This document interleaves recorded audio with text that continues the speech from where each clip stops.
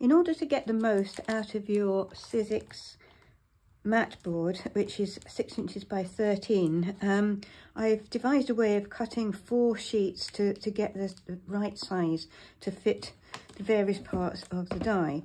So for the lid and the base, which is this piece in here, I've taken 2 pieces of my cardstock mat board and I have made 6 inches by 7 inches, which just gives you enough room to cut the 2 pieces that you need for the base and the lid top.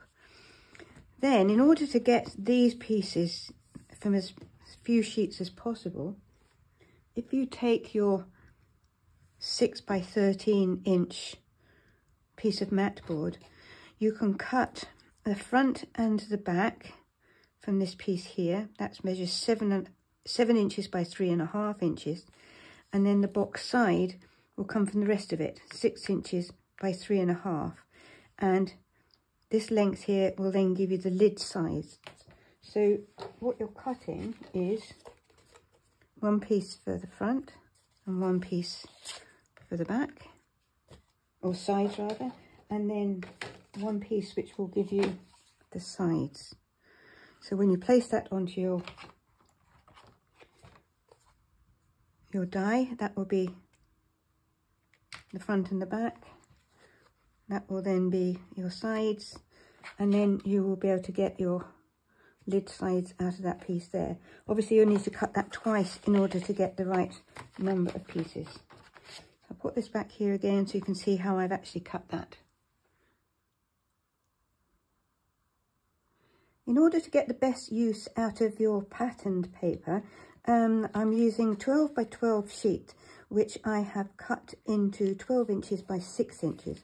And from this single piece, I'm going to get enough that will actually wrap around the outside of the box. And then I can use the inside piece, or the opposite side, to actually do the same for the inside. So I'm only using 1 sheet of paper for the whole box.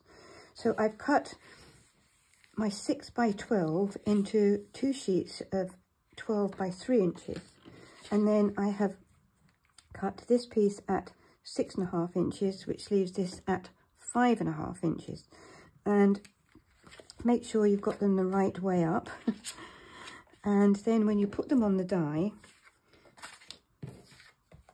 you don't want these tabbed bits and pieces. So as long as you've actually got your piece of paper in the area of what you want, you can cut that, and it's the same with this one here, keeping it upright.